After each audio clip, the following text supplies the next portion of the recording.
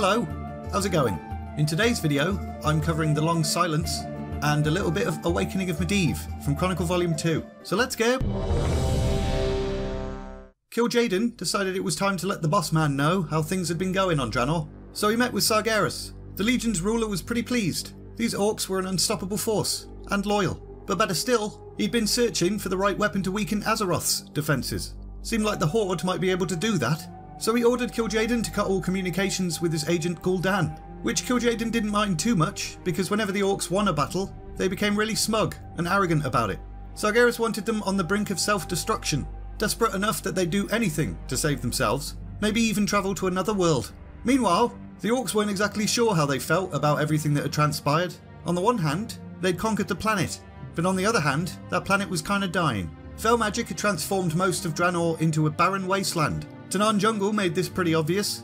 It wasn't a jungle anymore. It became known as Hellfire Peninsula, and the capital at its western edge was renamed Hellfire Citadel. Blackhand knew his horde were going to run out of food and water at some point, so he turned to Gul'dan and demanded answers. What's Kil'Jaeden said? Surely he foresaw this and proposed a solution, and Gul'dan was like, "Oh, would you look at the time? Sorry mate, I've got an appointment or something." In truth, Gul'dan was crapping his pants. Kil'Jaeden had stopped talking to him, and he was extremely paranoid about it. And also bitter and angry, because Kil'Jaeden had promised him godhood if he destroyed the Draenei, and guess what? He's done that, so where's his bloody godhood? He wondered if Kil'Jaeden had just used him and the Orcs. But he wasn't going to let Blackhand know that. His connection with Kil'Jaeden gave him influence. If they knew he was no longer communicating with the benefactor, he'd be seen as weak, and probably killed, because no one likes him anyway. So he convinced Blackhand to wait, whilst Kil'Jaeden chose their next move. In the following year, hunger took its toll on the Orcs. Most of Draenor's native creatures were hunted to extinction. The Dragonmore started eating their own bloody dragons, which gives their name a new ironic meaning. The war songs did the same to their wolf mounts. The threat of starvation made the Orcs a lot more agitated, and they still had bloodlust searing through their veins, but no one to fight, except each other. These battles were short, but fairly costly. The Lightning's Blade, Whiteclaw and Redwalker clans suffered greatly in these conflicts.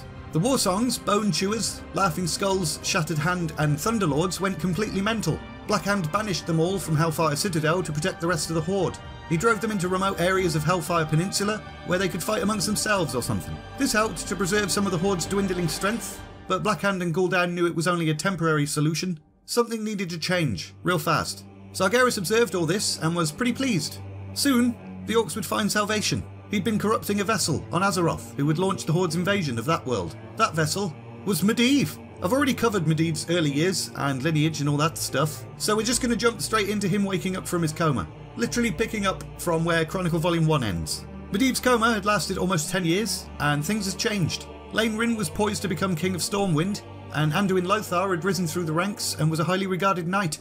Although they were happy to see their friend had recovered, they were a little bit preoccupied by troubles brewing in the south. Stormwind's farmers and settlers had been pushing south to claim more territory, and they'd ventured near the jungles of Stranglethorn Vale.